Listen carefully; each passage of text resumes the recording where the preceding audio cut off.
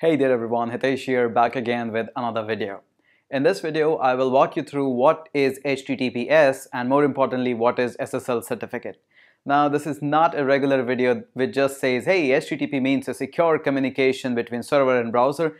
It's way beyond that. And we're going to discuss about what is HTTP, what is HTTPS, what is SSL certificate, how these certificates are generated, where you can find one certificate for your site, most importantly, how you can install one SSL certificate on your website, and how you can verify that the installation was done decently okay, or if there are any bugs, how you can resolve these issues and such things like that. So whole story short, this is one video which you are looking up for all the information that you are looking up on the web regarding SSL certificates, installation of that on your website, and tons of things. So let's get started.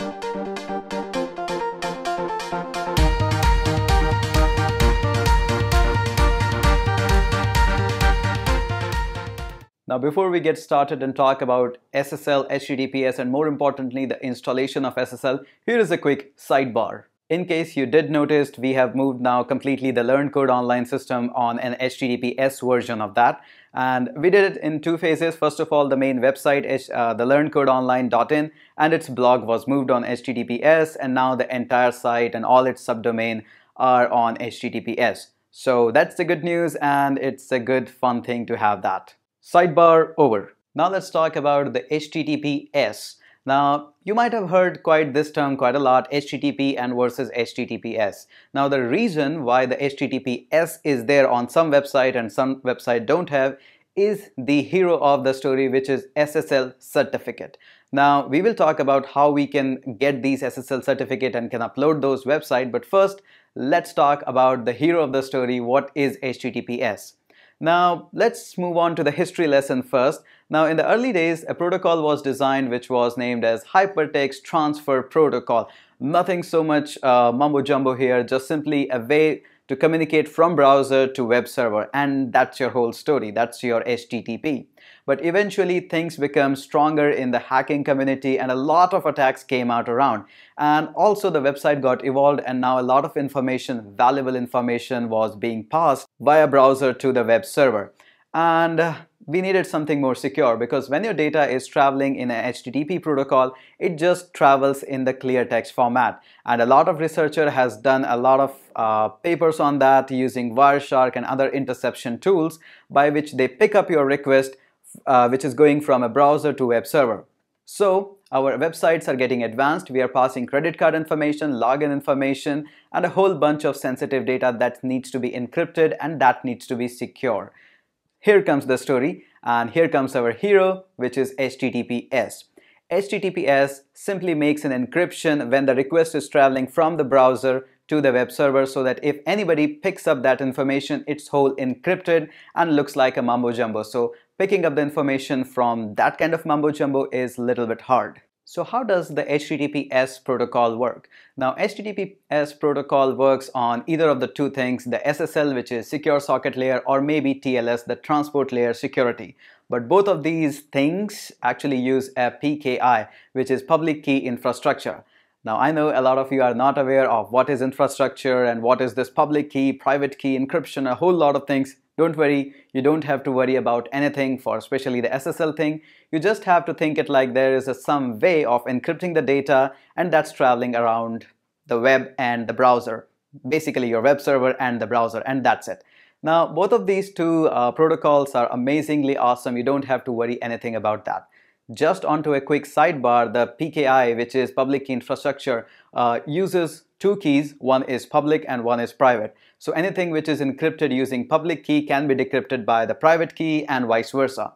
I may be talking about these, or maybe geeking about a lot of public key infrastructure and these key system and everything, maybe someday later on in this video. Right now, you don't have to worry much about that. Just keep in mind that it's a secure channel that is between your browser and your server. Now here's an important question. You see two different kinds of SSL certificates when you visit most of the websites. The one is the regular one and another one is the extended one. And this is the reason why when you visit a banking website, you see the whole green bar turned with the name of that website, like some xyzbank.com. That is your extended certificate.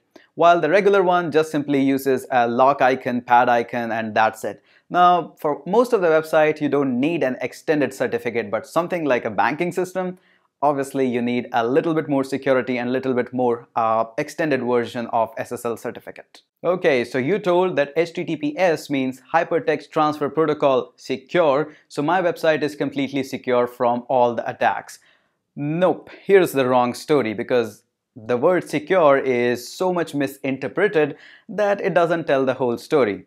Now, your website is almost secure. I would not use completely secure, because ultimately security is evolving process. It's not lay out a hard rule. Coming back onto the topic, the S simply means in HTTPS that your channel, your communication between the web server and your browser is now encrypted, or I can deliberately say here that it's secure.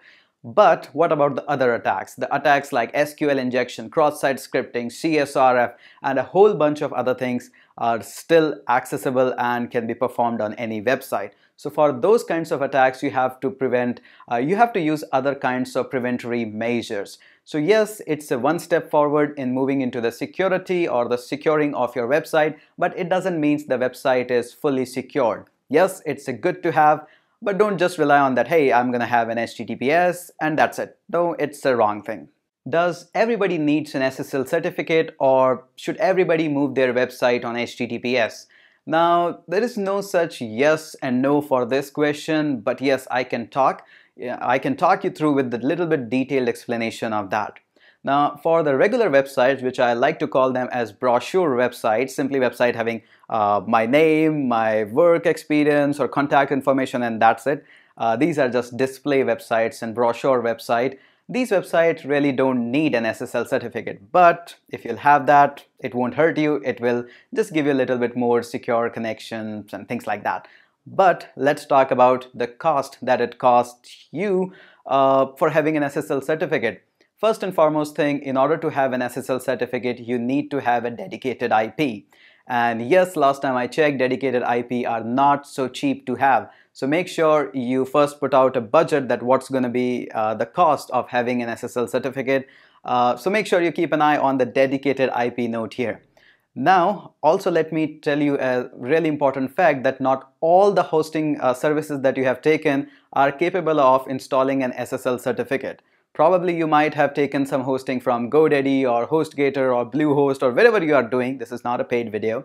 So wherever you have taken your hosting, first make sure you ask your hosting provider that for this of my plan, because there are a lot of other plans, for this of my plan, is SSL certificate is possible to install that one? That's the number one good question. Now, I have seen in the recent years that the plan which comes up with unlimited parking of the domains, there are a lot of plans like that where you can have an hosting and park unlimited domains over there, are capable of hosting an SSL certificate. So first and foremost, do check out with your hosting provider that can I install an SSL certificate with my existing hosting plan. Now, I can understand hosting a dedicated IP is kind of an expensive thing and not everybody can afford that. So let me walk you through with the process that you can follow up. Now, I'm not saying it's 100% secure, nothing is 100% secure, but it's an alternative way with maximum security that you can have.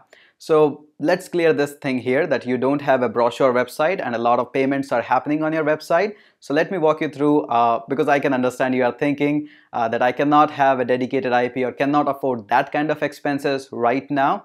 So here's the solution.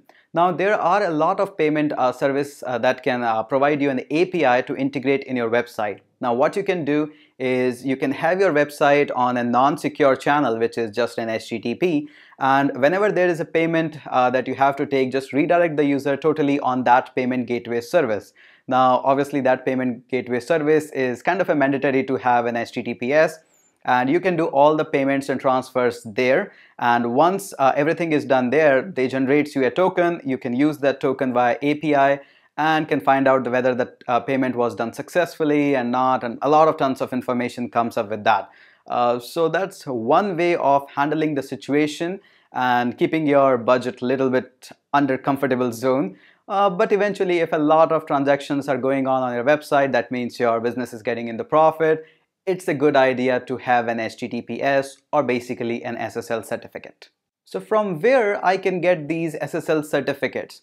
Now, there are a lot of websites which can provide you SSL certificate, and basically it's an encryption mechanism from browser to web server and trust between the user and your website, saying that, hey, whatever the website you're looking up for is trustworthy and like that. So there are a lot of hosting providers that can give you SSL certificate. Probably I'll make a video on that for a separate list, comparing them with each other. But a common name that you might have seen are GeoTrust, Komodo, GoDaddy, and Taute, how you say that, it's up to you. So these are a couple of common providers of SSL certificate from where you can get an SSL certificate. Now, sometimes it does cost a lot, sometimes it's reasonable and affordable. Depends how much you want to spend on it, it's up to you. Now the beast question, how you can install an SSL certificate on your website.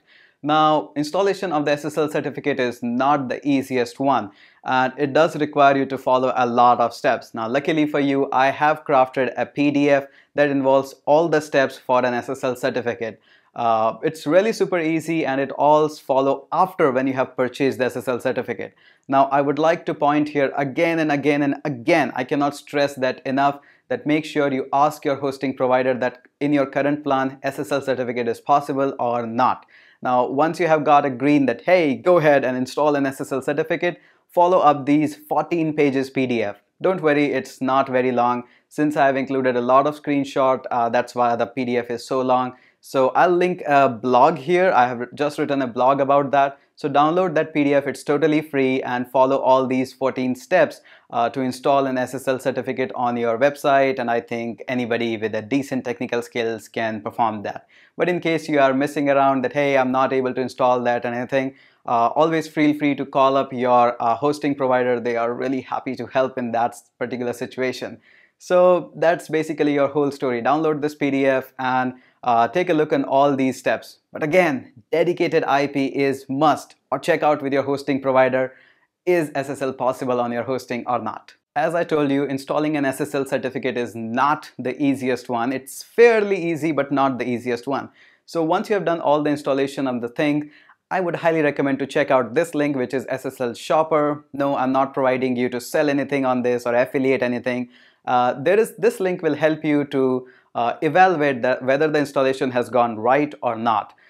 This is an amazing link to check out whether the SSL are working fine or not. This is amazing link here.